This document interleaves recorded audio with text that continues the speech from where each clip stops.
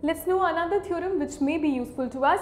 It says let A and B be two events associated with a random experiment. So you have two events given to you and let S be the sample space. If C is another event or if C is an event such that probability of C is not equal to 0, it might be 0.1 but it cannot be 0, then this is the theorem which is useful.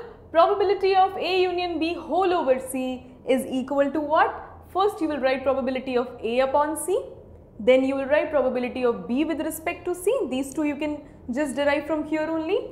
And last but not the least, just as we had probability of A union B is equal to probability of A plus probability of B minus probability of A intersection B. Similar to that, when there is union, probability of A will be there, B will be there, you will just have in the denominator C.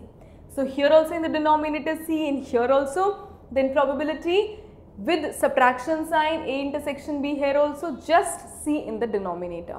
So C is just a simply event. But now if I write that my A and B are mutually exclusive events. These events which are given to you are mutually exclusive.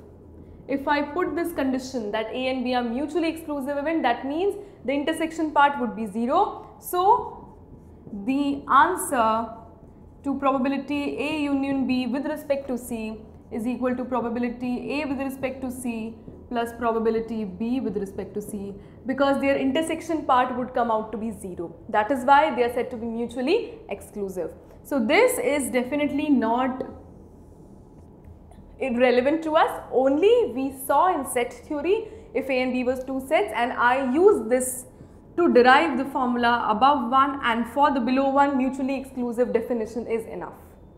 So this is how we do it, and you have to learn this theorem.